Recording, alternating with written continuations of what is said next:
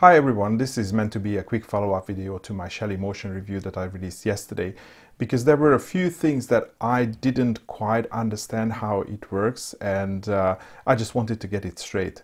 So it's about the settings. So if you see my Shelly Motion, it says that the blind time is set to 1 minute and the pulse count is set to 1.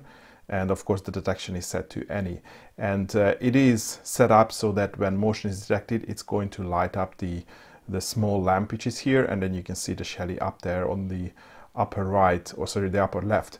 And on the web page that the Shelly generates, you can see that it says motion and then it's counting down. And you can see that when I was waving, it basically right now, so it resets the counter.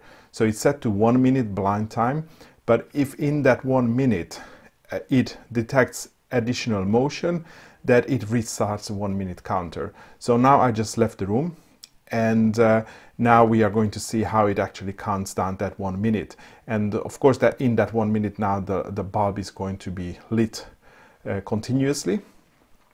And I had to do this video because when I received this product for review, I didn't get any additional information with it. I mean, I just got the leaflet that you are also getting in the box.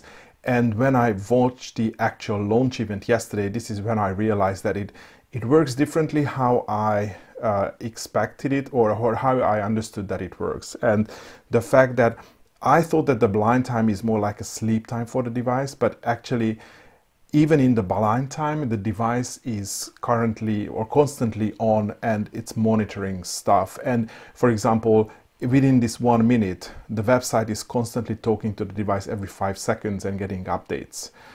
So the device is definitely not in sleep. Now you can see that the 1 minute has elapsed, the light bulb has gone off, and I come back to the room, and now the 1 minute timer starts again.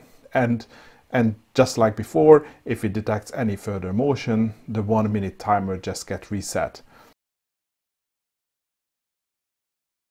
So within that blind time, the device doesn't actually sleep. It's on all the time, and it's sort of connected to the Wi-Fi all the time, or maybe when I'm running this website. So I increased the pulse count to 3 now. And what that's supposed to mean that it would only react to the third motion detection. And so now you can see that the timer is 40 seconds, and if I wave my hand first time nothing happens, maybe second time nothing happens, maybe that was already the third time, because you can see the red LED and then the motion counter reset. I personally find this pulse count a little bit, I mean, I don't know, I would say hit and miss, but maybe it's not a hit and miss, but I can't really tell when it was actually detecting motion and when it was counting down. But definitely if you are getting, too many false motion detections and you just want to reduce that, you can just increase this pulse count, and then maybe it will just, ignore smaller motions. And I can't really tell whether the, any additional motion within the blind time is getting counted as well, or only after that has elapsed.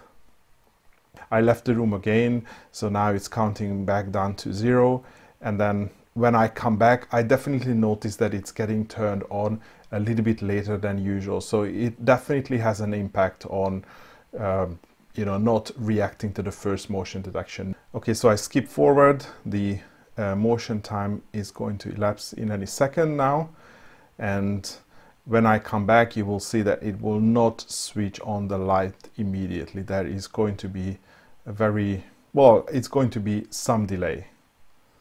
I think there was a little bit more delay than before. So I hope that that's going to make it clear how the blind time works. I wanted to get this video out. Maybe I could have experimented even more, but I think this was what most people were interested in, is like how the blind time impacts how motion is detected and what happens if additional motion is detected in that blind time. So thanks for watching, and hopefully see you in the next video.